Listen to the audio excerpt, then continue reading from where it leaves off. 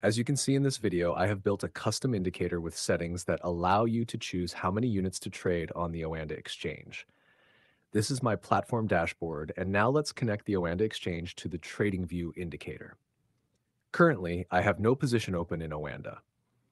To connect your Oanda account to the dashboard, first, you need to get the account number you want to trade with.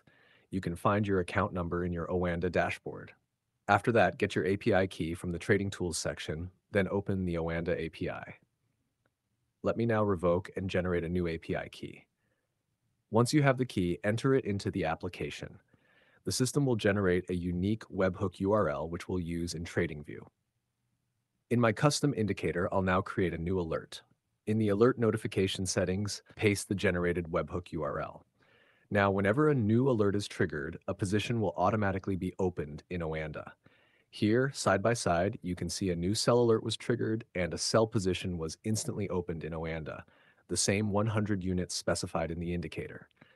It's very fast with execution under 1 second. Next, a long alert was triggered. The previous sell position was closed and a new long position was opened. Another alert was triggered and a new position opened. It all happens very quickly. In the activity history, you can view all the order logs. If you want to use this system, contact me for setup. I can develop any indicator and enable automatic order placement on Oanda. In the application, you can also view logs for incoming messages from TradingView and order responses from the Oanda API. Contact me to set it up directly in your account.